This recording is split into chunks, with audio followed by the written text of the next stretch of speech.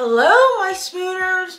Welcome back to Being Mrs. S. Yay! Okay, so today's like the best day. Hello, we're celebrating W's. And first, we always have to start by saying, Ozempic, you know. Ozempic, you know. Okay, listen, when you've got your life back, when I tell you, when you're enjoying the quality of life you're supposed to enjoy, when you know you're on the path to hello, great life, great body, great everything, you're gonna be like this. You're gonna be dancing. You're gonna be singing. You're gonna be like, let's just talk. Let's have fun. Let's boogie down productions. So today is a great day. I'm gonna do two things.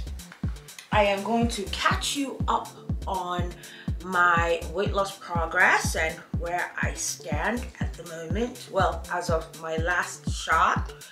And then I'm gonna talk to you about my tips, the things that I'm doing that have brought me this success and are putting this smile on my face. I mean, these braces are annoying.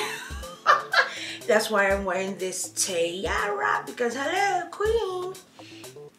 So we're not gonna waste any time. We're gonna go right into the 8 tips, and I have my handy dandy notes, so we'll get into it. So these are my 8 tips for weight loss success. These are the things that are working for me on Ozempic. Okay, so let me get my handy dandy notes out here. So the first, and I'm gonna go from 8 to 1, which doesn't matter. You can take it in any order, but from 8 to 1. So 8, understand that Ozempic is an aid. It's not a magic drug. I know it feels magical, but you have to put in the work. Now, what I am going to say is it is magical. I've said it so many times before, but it is best that you look at it as if it's an aid and not magic. And when I say look at it as an aid and not magic, is I think people think that when you give yourself the shot, you're just going to start losing weight. You don't have to do anything else. It is to assist you in accomplishing your goal. The whole point is to get your body understanding that you don't have to eat so much to survive. So that's why those GLP-1 agonists are helping you, I would say, retrain your brain, make your brain understand that you're here, you're good. You don't need to keep going all the way up there. Also letting your stomach understand, okay, chill out, let's digest what we've eaten. So that's what Ozempic does. It's so funny because last night I was chatting to my BDD and I was talking about when I was on HCG.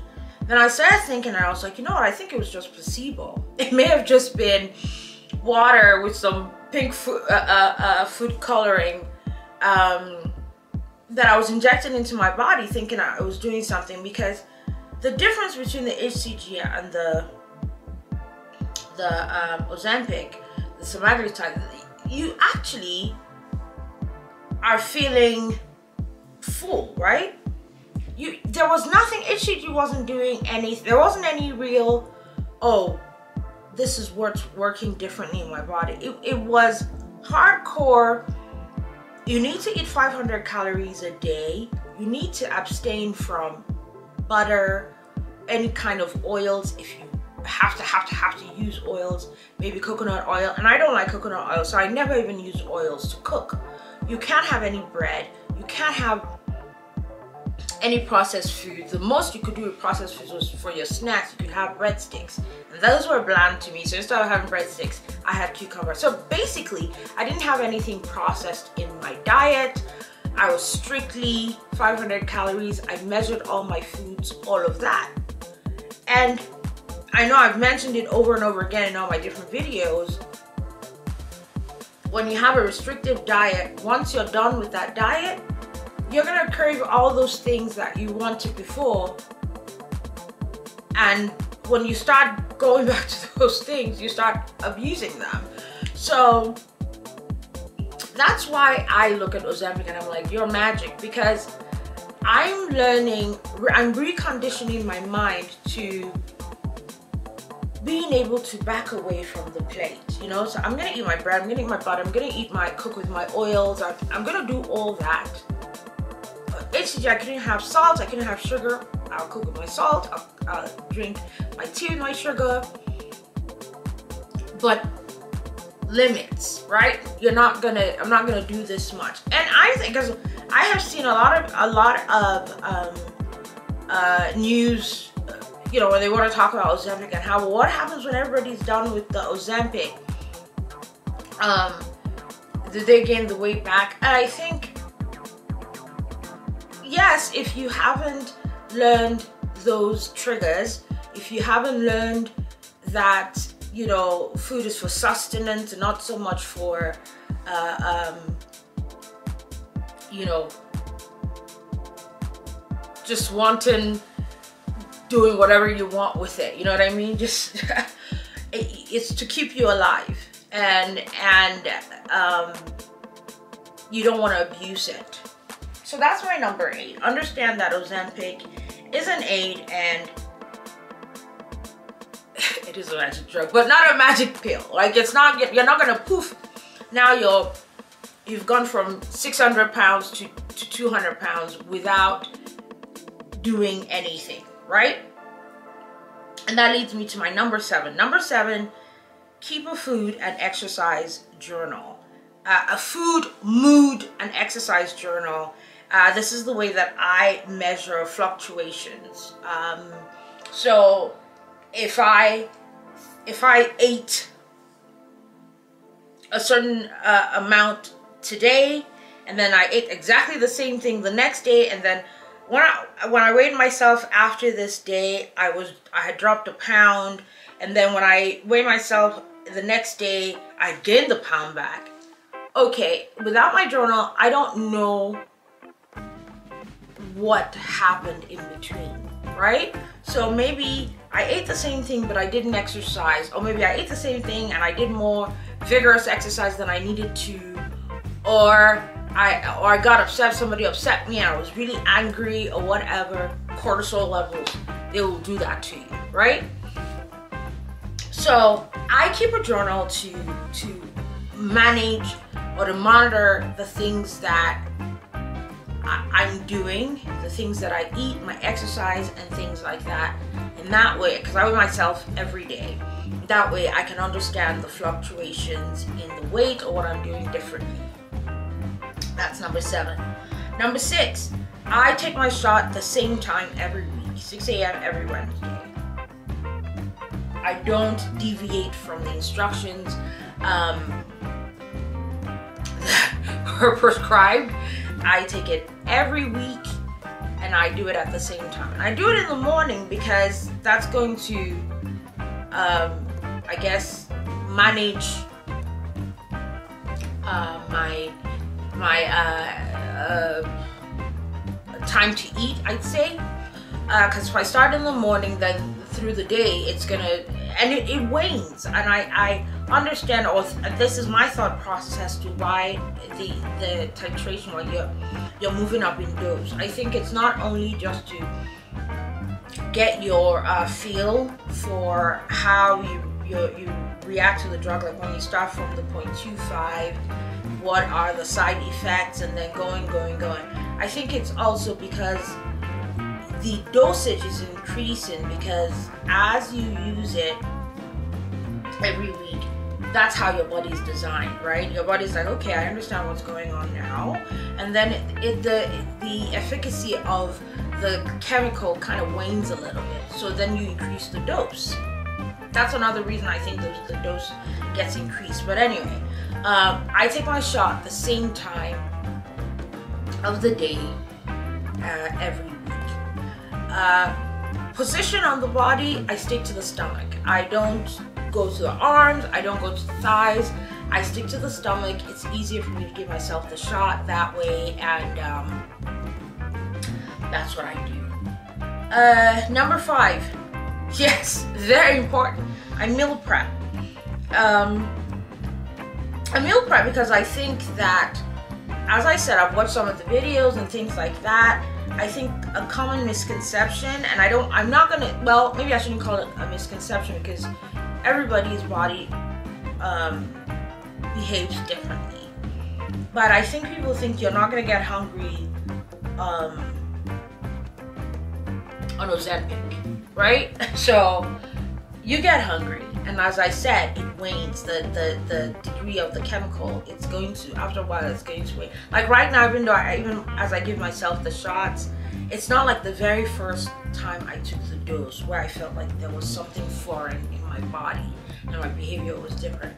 Now it's like normal. Like I don't feel anything like there's a foreign, you know, I don't feel like I'm injecting myself with anything. It's like my body is normal, and I'm at the highest dose for Ozempic. I'm at the 2 med dose, and I'm going to show you the box in a bit.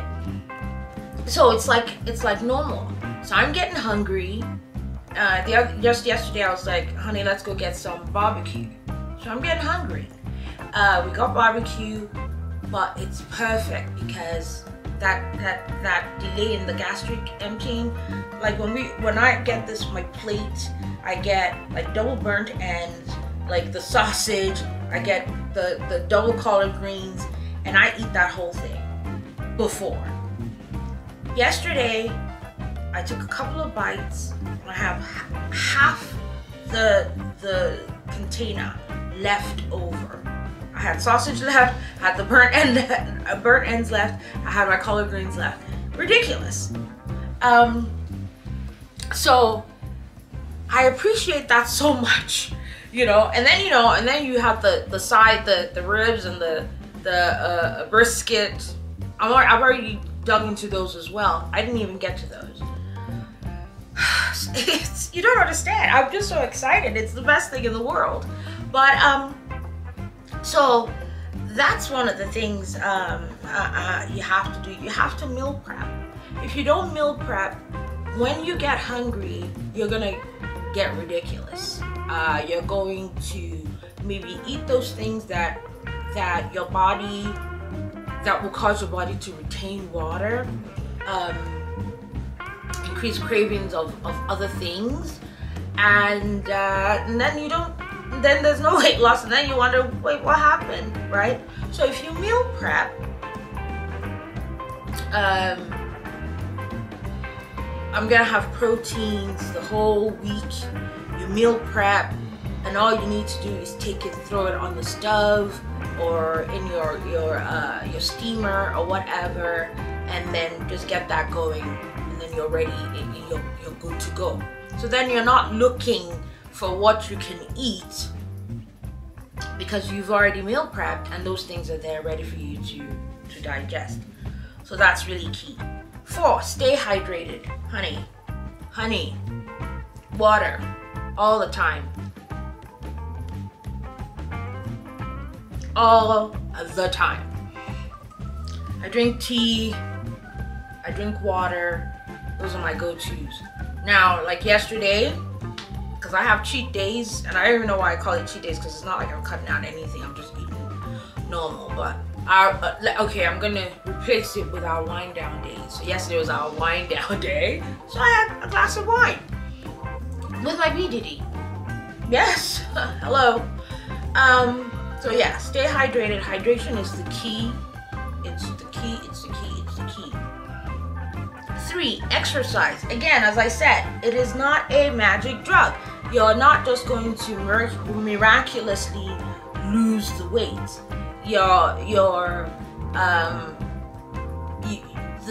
The lack of the cutting down on the eating obviously is going to help you lose weight. But to keep your body firm, to keep your metabolism up, you have to exercise. Now, obviously, if you're eating less, you don't want to go crazy in the gym. Well, I don't. Bring it back to me, because I'm talking about me. I'm eating less, so I'm not going to go crazy in the gym. That's not going to happen. So I will do light cardio. I will go and I'll be on my treadmill and I'll take it to like 30 minutes, 40 minutes, 45 minutes, maybe even an hour. But I'm pacing myself. It's not too much. I'm not going too hard. I will do weights. I will do 10-pound weights, 5-pound weights. I will do longer reps. That way, Ozempic face is not an issue. You know, that I don't look gaunt and the body is firming up, not too much loose skin. So that's what I'm going to do, and that's what I do. And I give myself breaks. It's so amazing, this body that God created, the things that it is designed to do, the way it's designed to protect you. You know, the way it thinks, oh my God, she's not eating as much as she was eating before. Is she starving? Let me hold all that food. Let me retain the food. Let me keep her going, right? That's when you reach that plateau and you're like, what in the world is going on? So the body does things like that, and you have to always keep it on its toes. You have to trick it every time. So it's not sure what's going on, and it's like, okay, where are you going with this? What are you doing? I talk to my body a lot. I talk to my brain a lot. Number 2, I cut off eating at 5 p.m. at the latest 6. In one of my other videos, I told you that I discovered that my digestive system is not doing what it's supposed to do. It's a lot slower than I think the normal person's body is, which is why people are regular, you know, they eat and then they're gone. They go to the loo to release. I don't have that. Is it a problem? Because I don't even like using the loo, but I am not regular, and I think part of it is because I have the slowest digestive system ever. Okay, so I had to figure out things to do. I take a shot of apple cider vinegar every morning. Sometimes I dilute it with water because that is a mess. But I take a shot of apple cider vinegar. I started fermenting, and I ferment Brussels sprouts, I ferment cucumbers, I ferment onions. Although my onions didn't work out well, I had to toss that one. But these are the things that I'm doing to help my digestive system, to create chyme, all right? Because I don't have chyme. I think it's chyme, but I like saying chyme. So that's what I do to help my digestive system move along, and I think it's working. So the biggest thing I do is to cut off eating at 5 p.m. as I said, latest 6, because of how slow my digestive system works. I give myself time for that process to do what it's supposed to do, and you know, I'm seeing some very slight differences, but in the positive, so I'm very happy about that. Yeah, so that's number 2. Number 1, sleep. I have difficulty going to sleep. I have to fight with sleep. As I said, I just discovered, and I think it was because of this Ozempic, because I was like, how do you come up to know that those receptors work in that way? Then I should be able to talk to my brain and say, listen, it's time to sleep, shut down, sleep now, and that will work. I talk to my body, I talk to my brain, I'm like, listen, we're not trying to kill ourselves, we're just trying to get healthier. So I know I'm not eating as much as I used to eat before. It's not a problem. There isn't a shortage of food. I'm the one doing it, so work with me. So yeah, I sleep. I try to get to bed around 9:30, and I try to stay asleep. It doesn't work out a lot of times, but I try to get to bed early enough so that my body can work, can do the work it needs to do, can rest, my brain can recharge, all of that.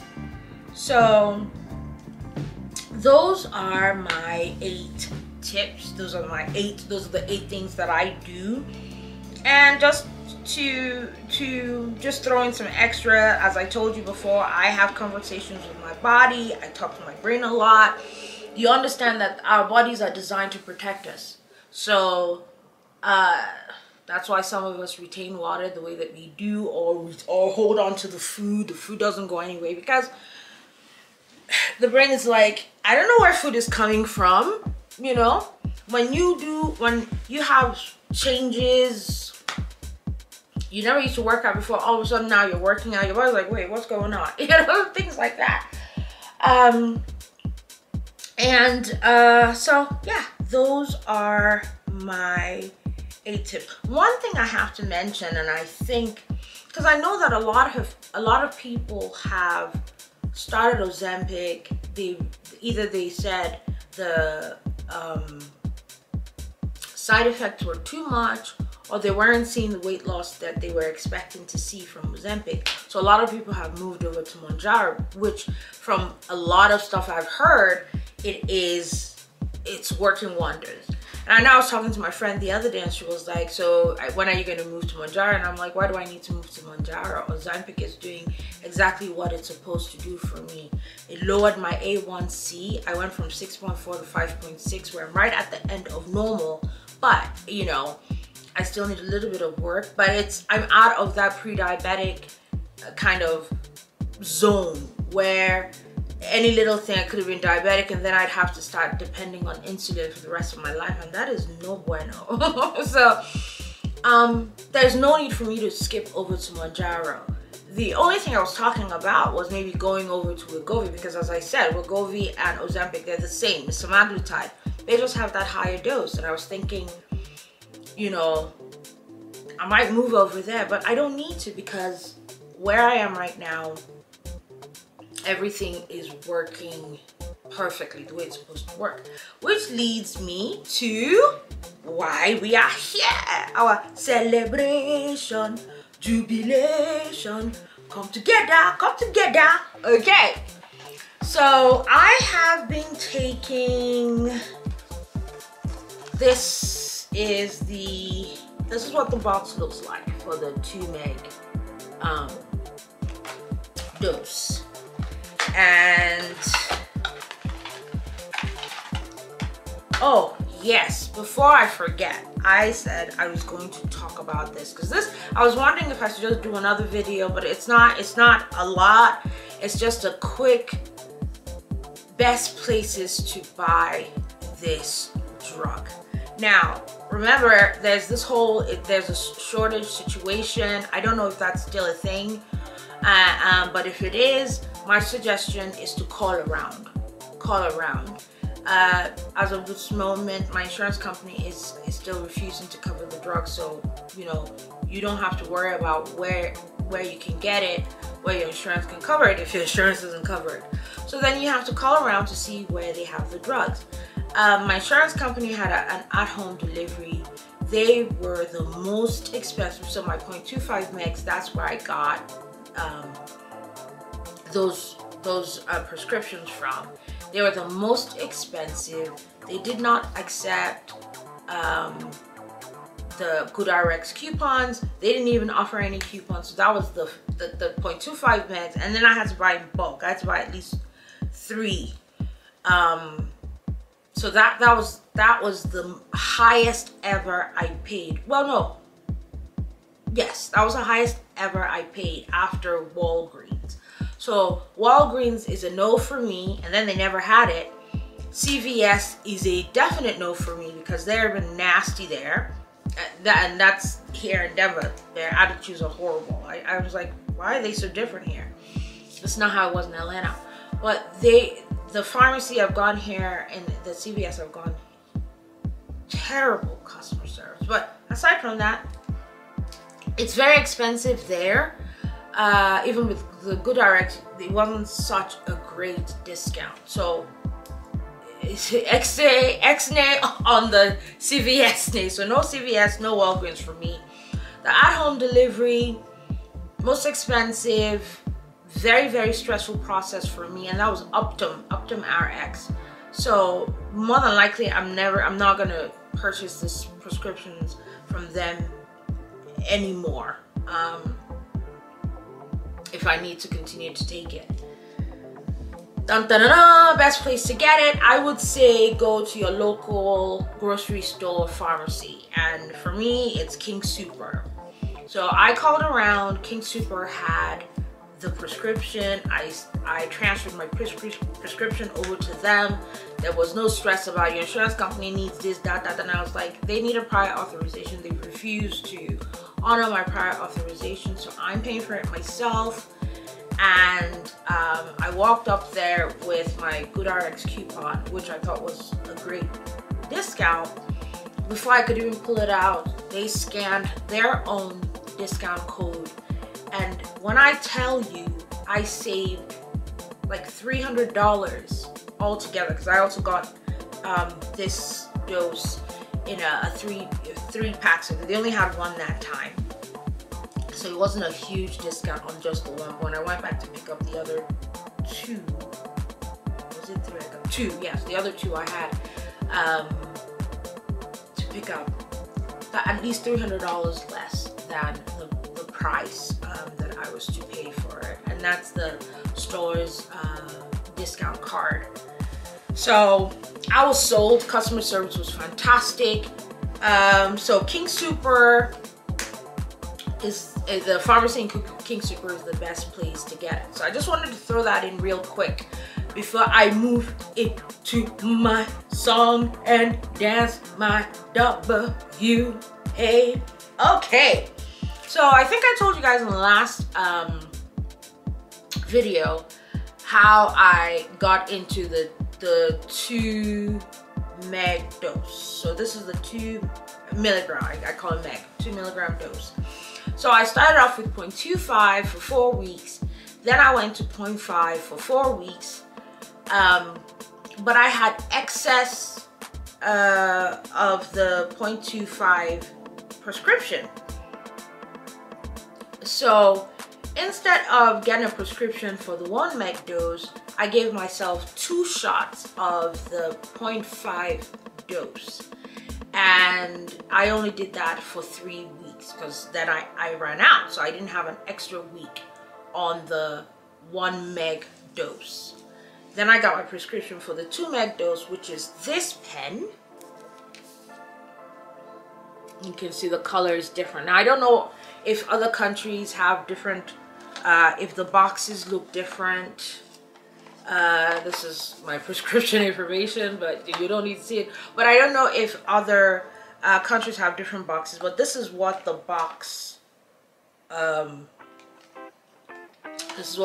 looks like here.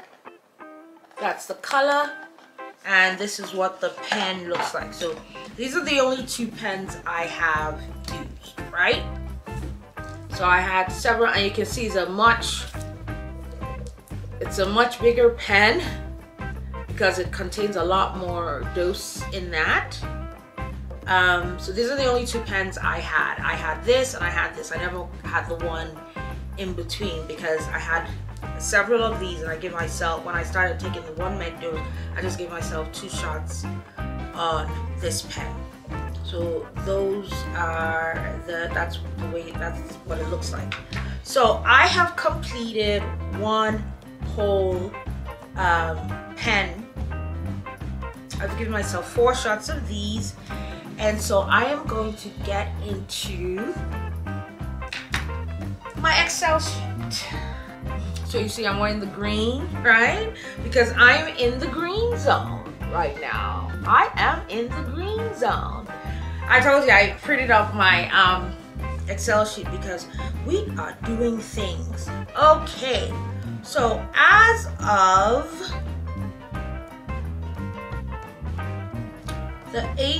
of February, let me get my magic wand ready. I have lost 32 pounds. Oh my God, it sounds so good saying it, it's ridiculous.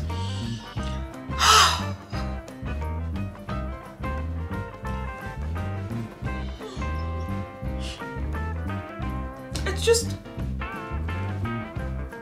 I'm emotional. 32 pounds. I am down 32 pounds. So, I think the last time I told you, wait, did I don't know if I had gotten into this. So for the 2 meg dose, my first 2 meg dose was January 18th. At that time, I was 23.6 pounds. And as of February 8th, I am 224.6 pounds, and I have lost 32 pounds total. Now, I still have a long way to go. A long way to go. I think I said I wanted to be at 130 pounds, right? But I'm on track. I'm on track to make it if I choose to go all the way. I think when I looked at my app, 160, between 130 to 160 is supposed to be my normal weight. So I was saying that I would probably quit Ozempic when I've gotten down to like 180 pounds. But it all depends on what my BMI tells me. So you guys, my Smooners, the support, the progress, we are tracking. So I started November 2nd. So technically at 32 pounds, let's see, what's my calculator? Divided by, I would say 3. So